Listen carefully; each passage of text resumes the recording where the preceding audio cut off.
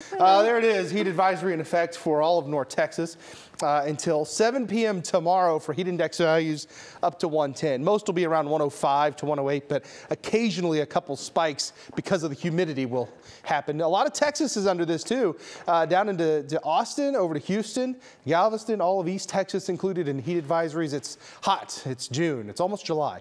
101 Monday, Tuesday 102. So here we have Thursday, the 4th of July. It'll be a hot 100 degrees with a heat index of 106. Very typically hot here at North Texas for the 4th of July. Let's talk about the latest on Beryl. The very latest here. We still have a hurricane that is strengthening. That's becoming better organized tonight. It has intensified to winds of 85 miles per hour with wind gust of 105 with a movement of the west at 20 miles an hour. It's about 600 miles east of Barbados. So the Lesser Antilles tonight under tropical storm warnings, under hurricane warnings as well.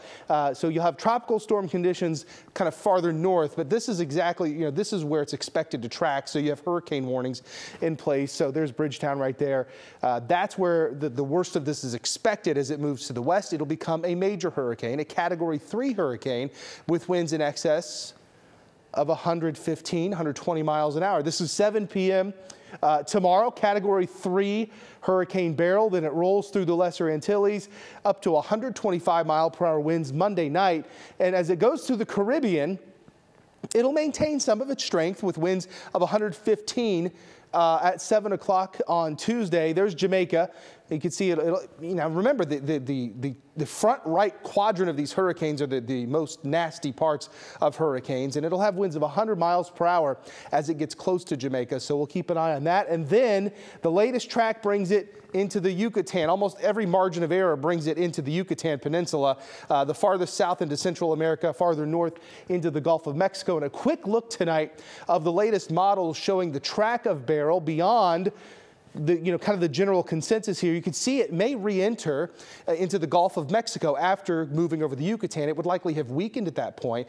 We'll watch it carefully as we get past the 4th of July. You're looking at July 7th. The end of this line would be July 7th. We'll watch it very carefully to see where it tracks, but you get the idea that most of the data does bring it back into the Gulf of Mexico.